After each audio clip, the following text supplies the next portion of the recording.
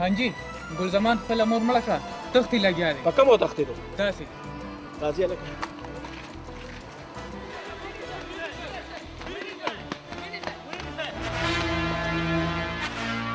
وینې شي ګلزمان خپل مور مړه کړه چې درنه لاړ نه شي خپله مور مړه کړې ده خپله مور یې مړه کړې وینې سئ مور یې مړه کړې ده مور یې مړه کړې ده خانجي ګلزمان خپله مور مړه کړه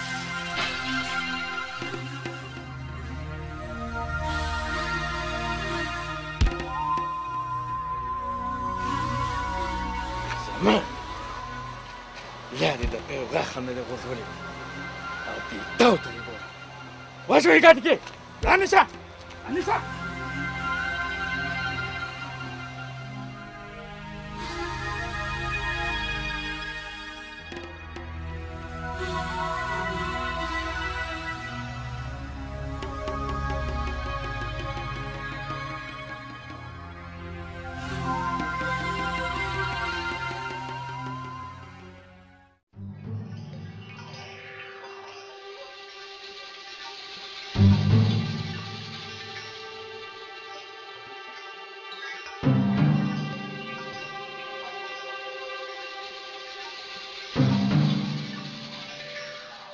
تا خپل مور قتل کا او ما خپل مور قتل کا ځکه چې هغې زما د مرضۍ نه خلاف زما د پلار د مرګ نه پس واده کړی و زه به هغه سړي له هم سزا ورکوم خو داسې سزا چې ټول عمر به مرګ غواړي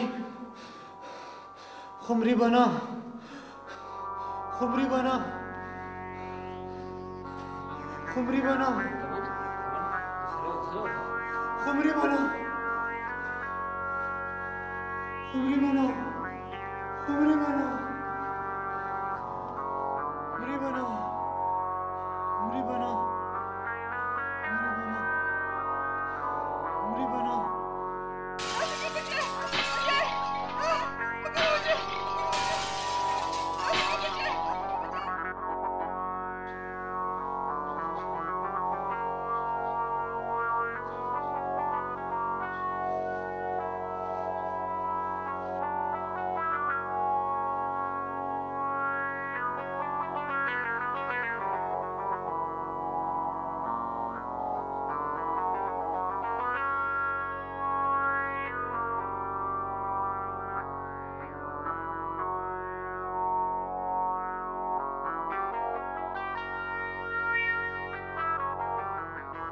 गुलजमान भाई, गुलजमान भाई, गुलजमान भाई।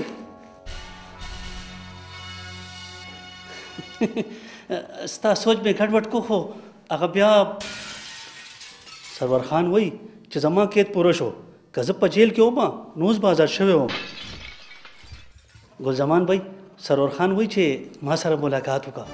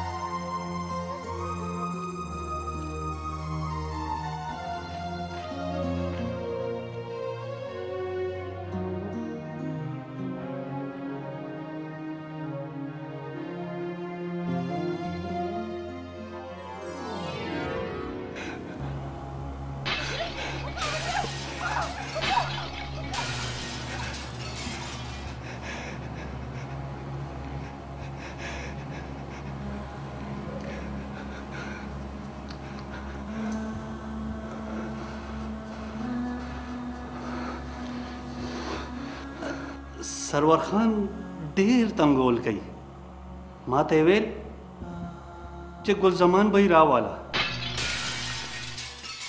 माँ और तेल दादे लाड़ा माँ और आवाला मैं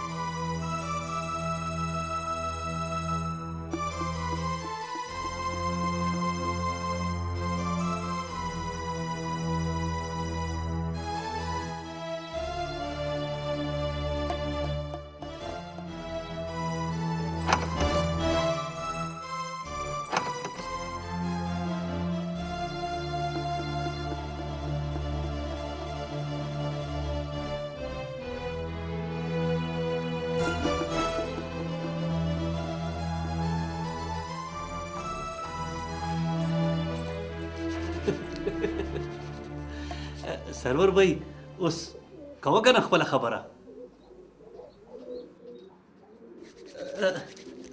वाया कना सरवर भाई वाया कना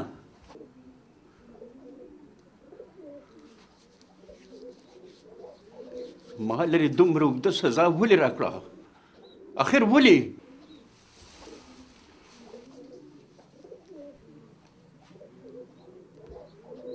مور خو تا وجلې ده ما نه ته ریحان خو زما د خوږ دوست بچی وې ما ویل چې تاسو زما اولاد یې ځکه مې ستا مور سره نکاح وکړه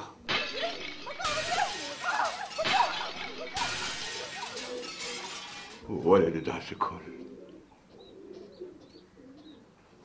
ولې دې په ما مور قتل کړه ولې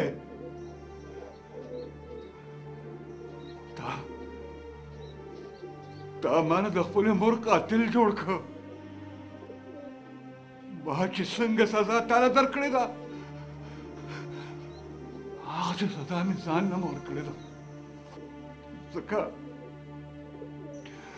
چې ستا په وجه زه مور د کوره شړلې وم ستا په وجه زما ماشوم ورور ریحان د پردو میندو غېږ کې وده کېده ستا په وجه صرف ستا په وجه سرور بھائی نور څه وې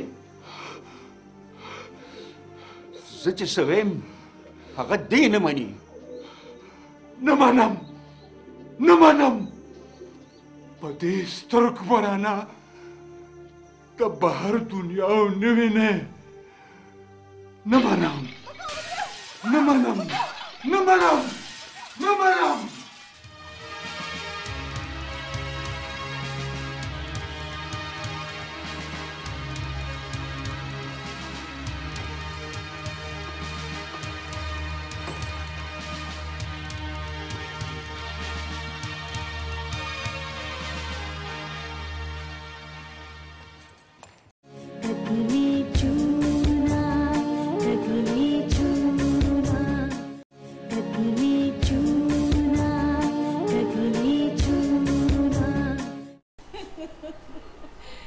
یاره بالکل دغه فنکشن خو ډېره زیاته ډېر ښه هسې دغه خبره زما خوښه شوه په دې باندې به بیا سو شاهجانه اواز کوم ښه صاحب په دې خبره به بیا خبرې وکړو زما یو ډېر خاص مېلمه سمه ده اوکې الله حافظ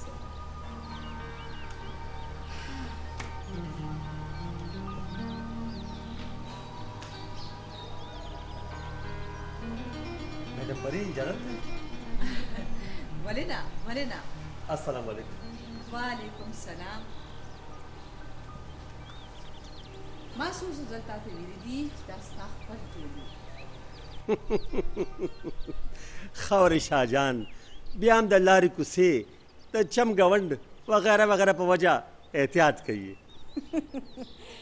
وغیره شاهجهانه ټول تام پیژني او مام دلته ګلالی ده د پیغلې کور دی که نه میډم پری د پیغلې کور ته خلک رشتې لذي راځي ښه وایي شاهجهان صاحب خاورې شاهجان وایه خاورې شاهجان میډم پری لا محمد خان ډېر تنګ کړی یم دا اوس هم د هغه په وینا راغلی یم شاهجان حیران دی چې څه وکړي ولې ته نه پوهېږي پوهېږم ولې نه میډم پری خو زه ریحان حیران کړی یم هغه سره مونږ واده کړی وه که نه په داسې سختو حالاتو کې وعدې نه رښتیا کېږي نو زه ستا طرفه لال محمد خان ته او کم او که نه نو ریحان چې د بهر ملک نه راشي نو څه به کوو ورسره شاهجهان صاحب دا د ادم خان او د درخانۍ دور نه دی دا 21مه صدي ده هر څوک خپل مفاداتو ته ګوري نو ګینې زه ستا طرفه لال محمد خان ته او کم خو د شرطونو سره هغه زما کار دی خو ته ګلالۍ ته خو ووایه که نه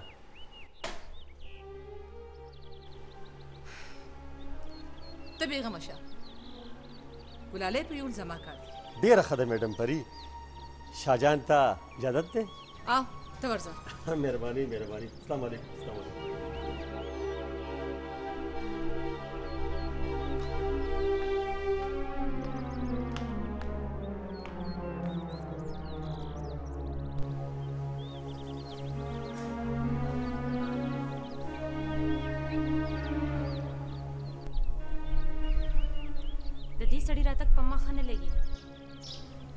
دا ولې شاهجهان خو د خلکو کورونه جوړوي رشتې کوي په کومو رشتو کې چې انسان د انسان په سر کمیشن واخلي هغې ته کورونه جوړول ویلی شي که انسان هرڅول دا د شاهجهان د میرج بیورو اصول دي کمیشن نه دی زما مور هم د داسې داري په حق کې ده ته په دې ما سره باس مه کوه راځه کښېنه یوه مشوره کوو راځه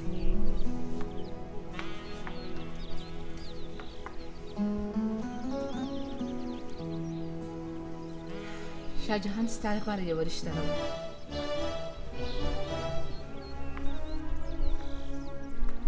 ماما زما په رشته کې زما په سر چله کمیشن مه ورکوه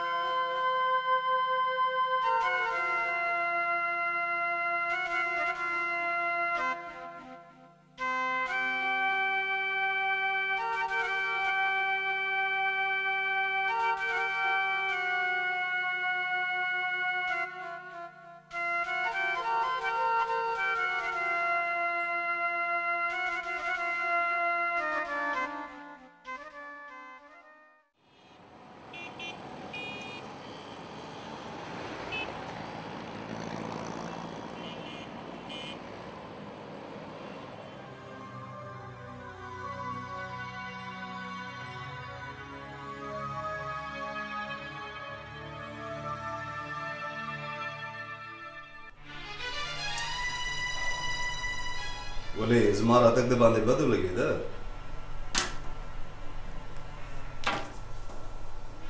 جهانګیره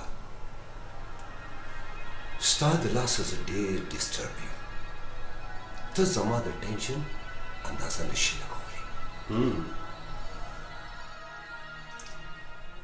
نو لکه د ډسټربنس او ټینشن وجه زه یم نور څوک دي زه ستا زوم یم او ته زما څخه نو دلته بیا بیا ستا د راتلو ضرورت څه دی؟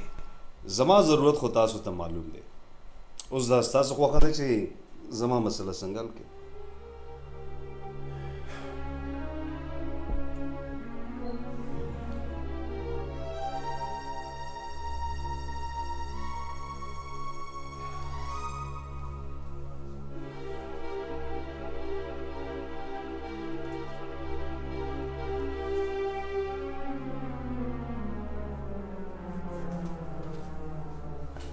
Thanks a lot. Thanks a lot.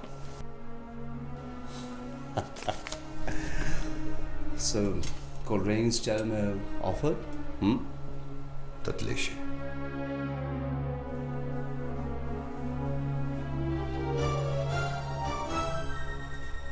شاهجان لکه چې په غلط وخت راغی. کېنه.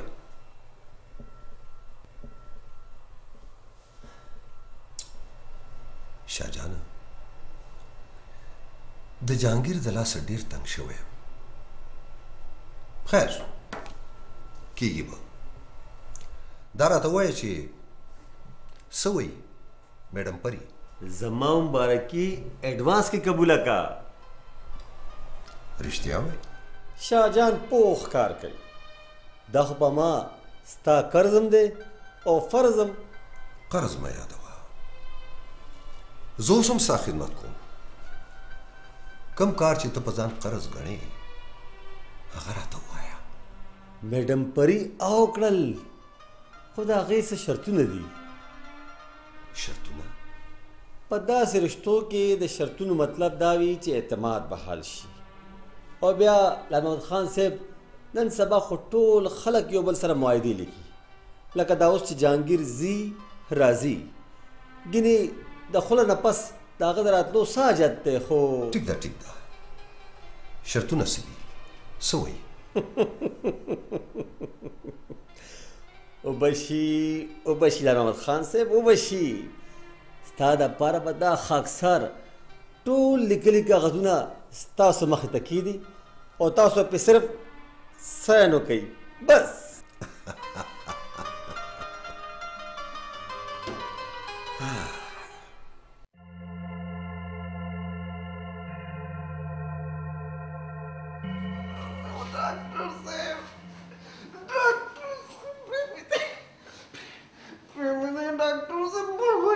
फारूक लगा हौसला होगा फारूक लगा सख्त वो पजान तेरे फारूक इंजेक्शन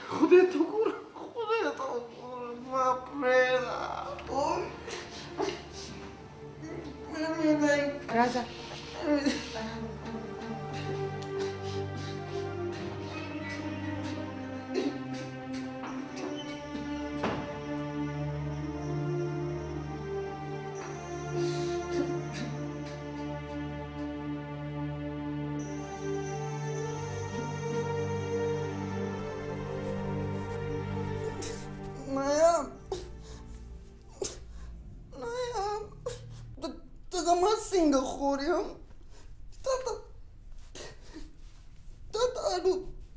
ضرور تکلیف نخکاری تا سره زما احساس نشته. پلیز یو ښه بیا به کله هم نه غواړم. پلیز फारूक تا خو زه په زړه سوری کړم. اوس مې دوزخ ته ولې ورکوځې؟ ولې مې ګناهګار یم؟ ولې؟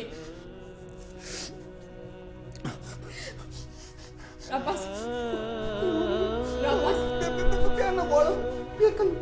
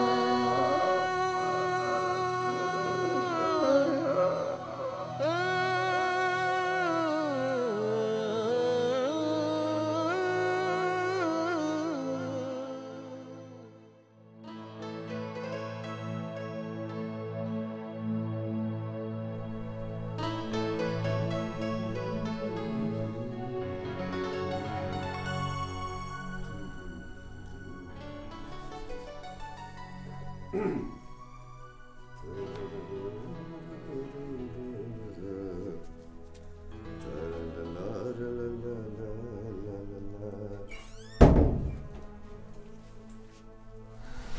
से पापा जानी तवे وای بچې څه دي نه نوشي ته بابا جان ته هیڅ نه وې بابا جان ته سلام وکړه او زه خپل بیډروم ته ته پرېږده نوشي راشه پتې راشه راشه راشه راشه اوه شاباش بچې ستا څه شکایت دی पापा ته بینک کې زه ته ماما پیدا خوست نوشي بچی زه خپل روم ته بابا جانی تاسو دا وخت جهانگیر چرته و زه بینک ته تللی وم هغه مالته بابا جان تاسو بیا هغه له چک ورکړی دی دا جهانگیر زما دپاره مسلسل یو عذاب دی زه نور نشم برداشت کولی دا عذاب جهانگیر به زمونږ دپاره عذاب وي خو نوشي زه نوشي د ځان نه په هېڅ قیمت نشم بیلولی بابا جان په دې کور کې چې څنګه تاسو زما ورور فاروق برداشت کوئ داسې ما نوشیم برداشت کوي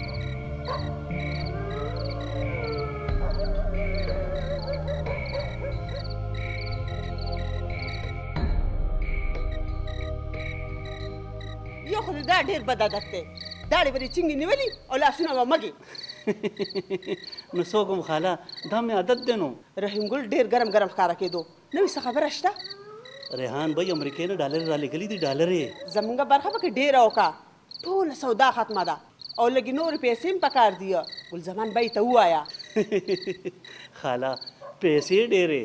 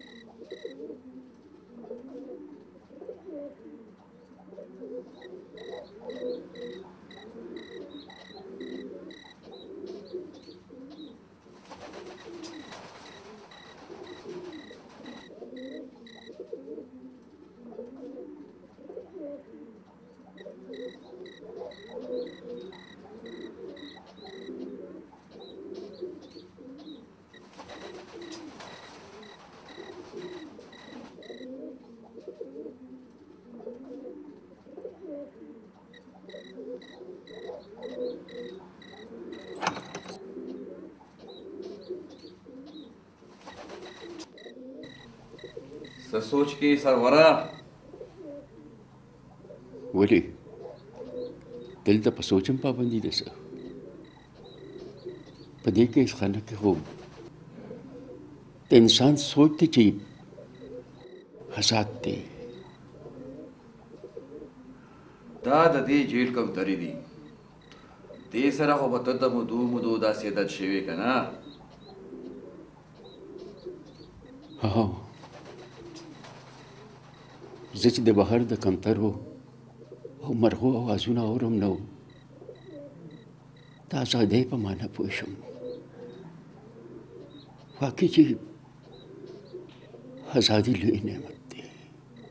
نن ډېرې ماتې خبرې کوې. دا ولې؟ چې ګل زمان سره مې ملاقات نه وشوي نو یو انتظار زما، یو اسره وه، یو امید و. خو چې د هغه رویه مې ولیده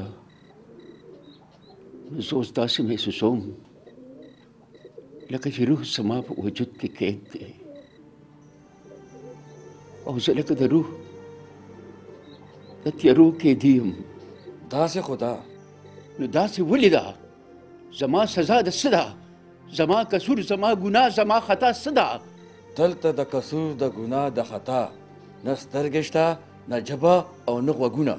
خو زه انسان یم، سترګې لرم، غوږونه لرم، ژبه لرم. ته مې انسان یې. ته ووایه دا قتل ما کړی دی نو بیا ما دا دومره عمر په کومه ګناه کې دلته تیر کړ او لا تیروم. بس پرېږده دا خبرې، بس پرېږده.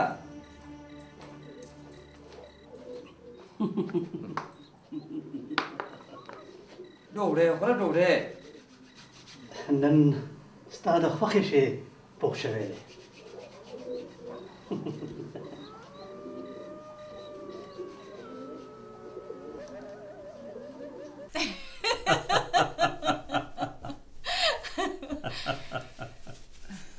واقعي چې شاهجهان خوی د بالکل د مغولو دی.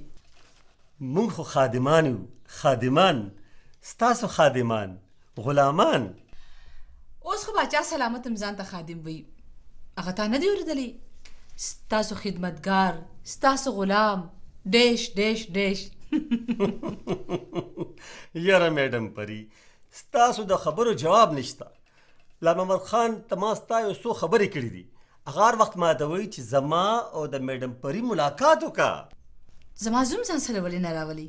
میډم پری، په داسې ملاقات کې چې څومره لم لیټ کېږي نو د ملاقات کننده تجسس سوا کېږي او څومره چې تجسس سوا کېږي نو قدر و قیمت اوچتېږي او قدر و قیمت یې څومره چې په بره بره ځي ځي ځي ځي ځي نو دا میډم پری او دا لال محمد خان.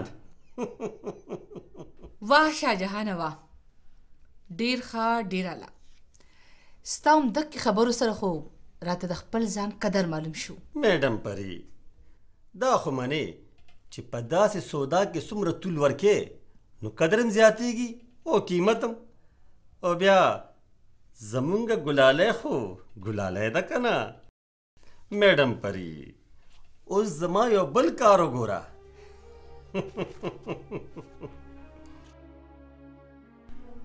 دا ما ستاسو د طرف نه یو ډیمانډ لیست تیار کړی دی.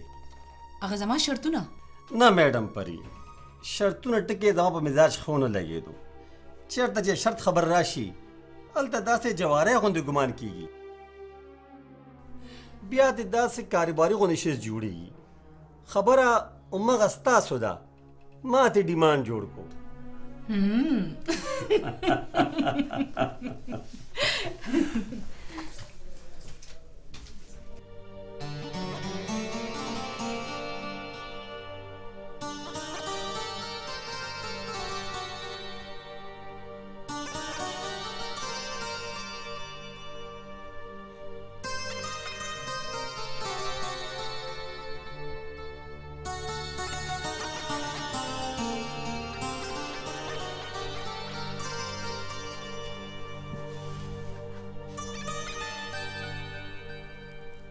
لاله ولی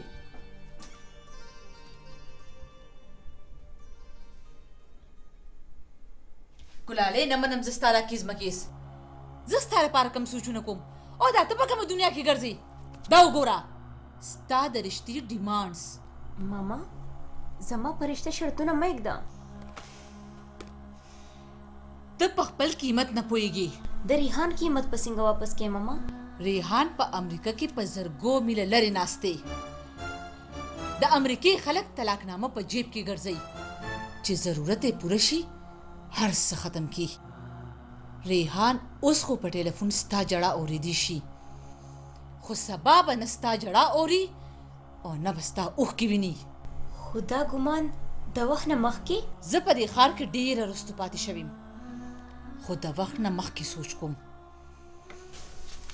خپل سوچ بدل کا، وخت پسې رستو مه ګوره، مخکې ځه.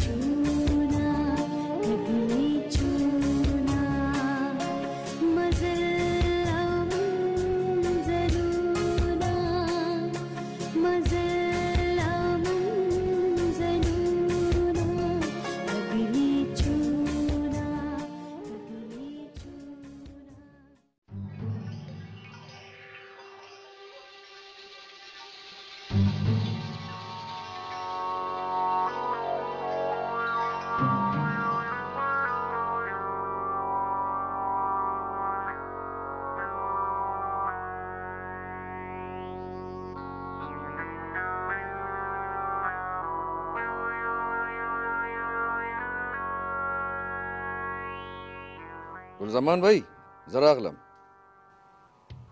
رحیم ګله څه وشو؟ زه چې څنګه د جیل ګیټ ته ورسېدم نو د ملاقات وخت تقریبا ختم و، خو کوشش مو کو او په ولاړه مې د پورتر سره ملاقات وکړو. نن خو یې رانه ډېر تپوسونه وکړل چې دا خو راته ووایه چې ته څوک یې او زما دپاره دا رقم څوک درکوي. ما ورته وی بس دا خبرې پرېږده او دا امانت دې واخله. دا والا 1,50,000 روپے ځان سره یې که. गुलजमान भाई, गुलजमान भाई, गुलजमान भाई, खर्चा रागला द खाला खर्चा खत्म आदा ओ रोशन दपारा इजाफी हम पकार दी. رحیم ګل ته ووایه در بکی. آقا جان روشن څوک؟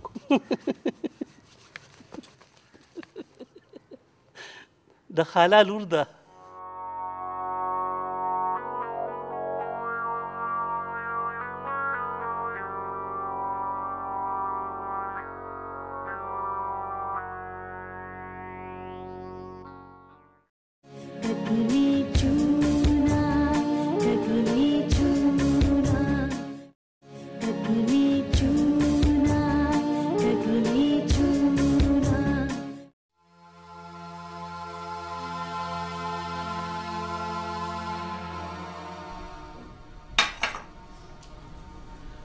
د دومره وخت نه کاروبار کوي او بیا هم دا دومره غټه غلطي. دا زړه خو مې وایي چې دا قصه سره ختمه کوم. دا غلطي نه وه بلکې یو حادثه وه.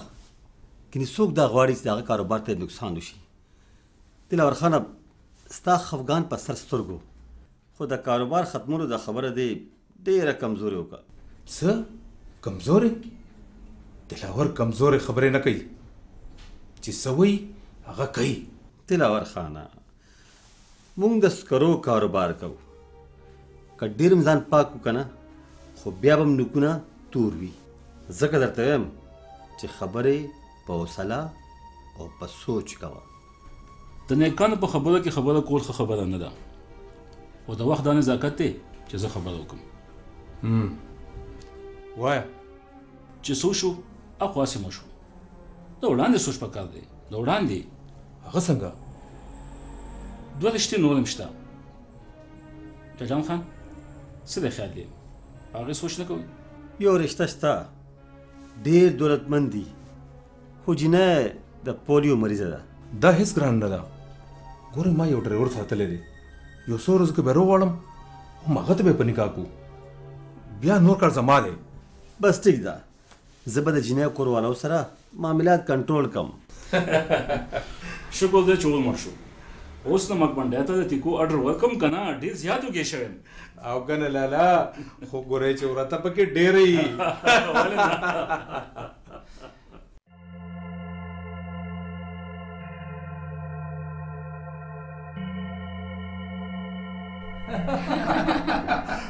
ډاکټر صاحب تاسو وته څه وی؟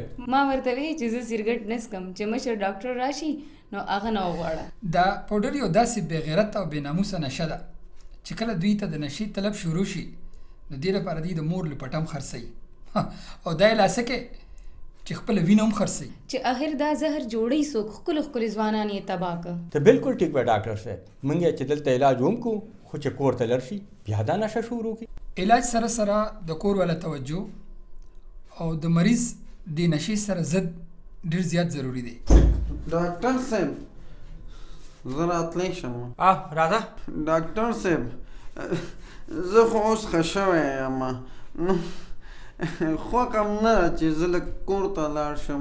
نه فاروق ته لا مکمل ټیک نه یې. ستا پلار وی چې فاروق کله مکمل ټیک شي نو بیا به کور ته بوځم. پلار؟ کوم پلار؟ هغه پلار چې کوم تر اوسه په دروغ هم زما تپوس ونه کړو. ګوره فاروقه هغه خو په ټلیفون باندې ستا تپوس کوي که نه؟ ستا د هسپتال ټوله خرچه مو ورکوي. ټلیفون خرچه؟ تاسو ته زه بیمار ښکارم او ما ته تاسو ټول.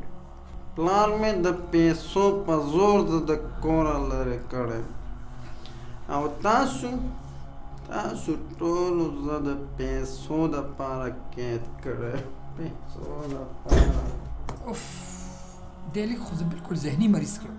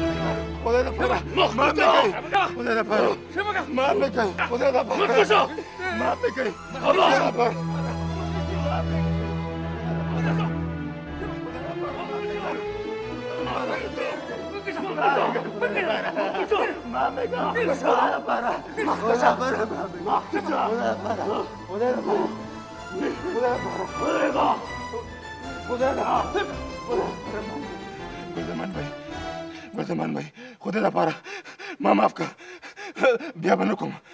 خدای دپاره بیا به نه کوم. ګلزمان بھائی خیر دی، لږه ګزاره ورسره وکړه. ګلزمان بھائی خیر دی، ستا خدمتګار دی، یو موقع وله بله ورکړه. ستاسو خبرې ختمې شوې او تا ته ویم شینه، تا ما سره د غدارۍ کولو جرأت څنګه وکړو؟ تا زما د جیل نه هغه سړی تښتو د چا په وجه چې ما خپله سکه مور وجلې وه. وایي تا ته دا پته نشته چې زما په کتابونو کې د معافۍ ټکي نشته؟ ګلزمان بھائی خدای دپاره بس تا کیسه نوره ختمه بویده